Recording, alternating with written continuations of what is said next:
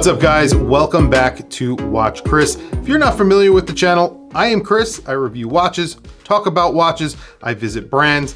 Definitely consider subscribing to the channel. If you have not, I very much appreciate it.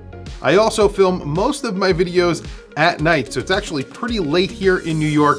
It's around 11:30. I have 3 kids, so making videos during the day is almost impossible. Tonight, I have been working on a video for Knot timepieces. If you're not familiar with Knot, they make some pretty incredible Japanese watches. They are Japanese made.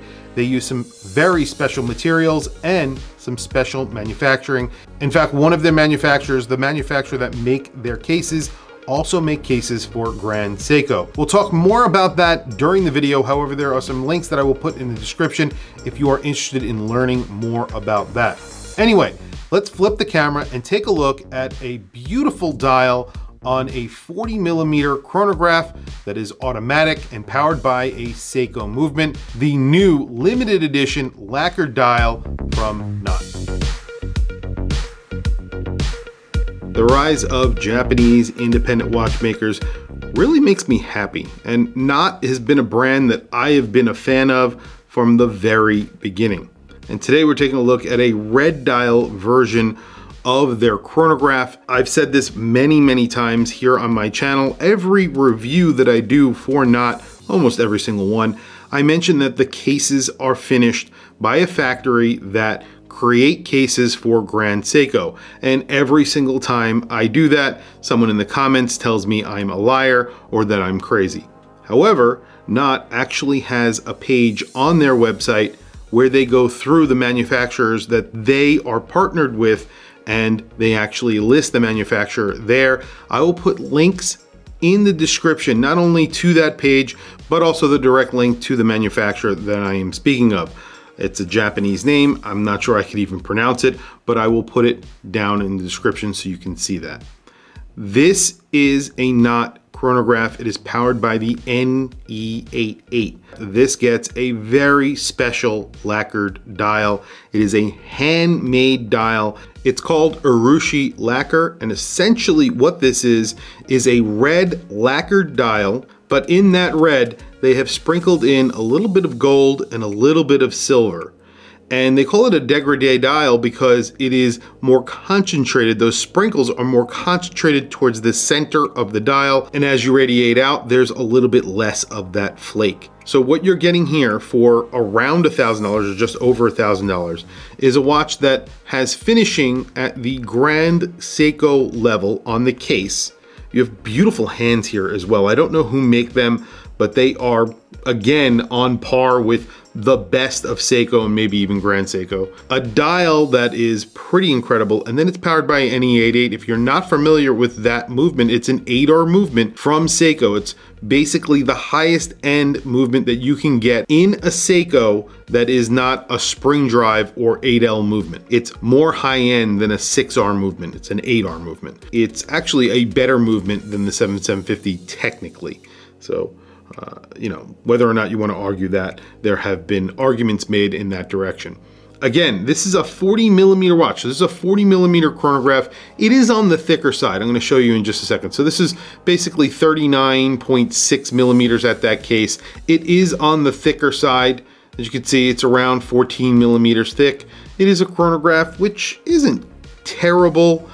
Very small crown. I always say that they could put a bigger crown on here. It would look a little bit better. 4.3mm crown on the smaller side. And then, of course, the lug to lug. And you can see the finishing on here. I'll do plenty of close-ups of the case so you can see the finishing. 48.5mm at the case. It is double drilled because you could use this on a bracelet or a strap. The strap that I have this on is a proprietary strap to Knot. These are straps that they make in Japan. It has a beautiful keeper on it with the Knot logo on there.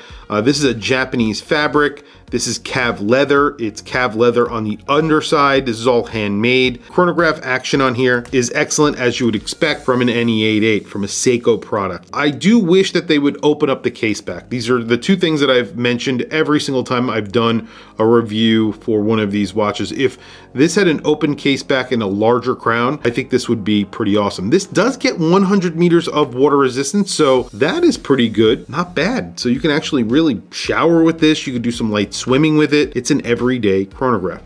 Very quickly, I'm going to show you the watch that I have on my wrist. On my wrist today, I have a Formex. This is a Formex with a beautiful red dial that I'm giving away here on my channel. If you are interested in entering that giveaway, I will put a link up above. Definitely check out that video. All you really need to do is follow me on Instagram, follow Formex and Extropian, who are giving away this watch, but watch the video. There's a couple other little details that you have to take care of, but not a lot to do, and obviously you win or have a chance to win this pretty amazing watch at around $2,000 value. There it is on my 7.5 inch wrist. I do want to mention this does get a sapphire crystal and all of that good stuff. It also gets a date window between the 4 and 5 o'clock position. I'm not a huge fan of that. However, when you look at the date window, it's really nicely applied. It sort of looks translucent, but it's not. Very nicely done. But again, I wish it didn't have a date at all. But I think that the NE88 only comes with a date. I'm pretty sure that is the case, so that's why it has the date. Other than that, this is a 40 millimeter watch. You can see it is around 14 or 13 millimeters thick, I want to say. It was 13 millimeters thick, I think I said.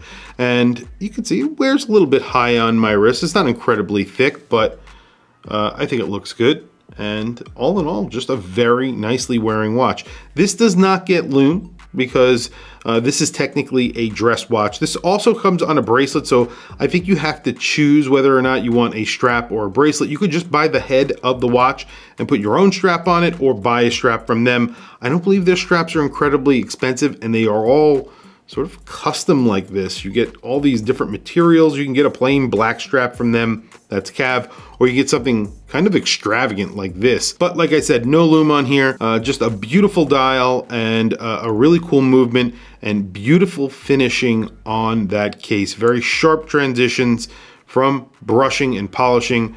And again, I'll do plenty of close-ups so you can see what I'm talking about. $1,621.21 or 27 cents, something like that. Very interesting watch at a very interesting price. Tell me what you guys think down in the comments below. What do you think of this watch? What do you think of the links that I put in the description? Definitely check those out. It's a good time to go over there and check those out now. If you don't believe me, check out those websites. I mean, if you know, I could understand why some people may not believe me, because I have been told a million times over that Seiko do everything in-house, but apparently that is not true. And I would imagine Seiko would sue these companies for saying that they work with Grand Seiko. And they say that they work with Grand Seiko. So, you know, why wouldn't they be sued by now, or at least be told to take that down? And they don't. So, I don't know. I'm just asking questions. You know what I mean? So definitely check those out if you have any doubt about it. Anyway, guys, thank you for logging on. I'll catch you guys in the next video.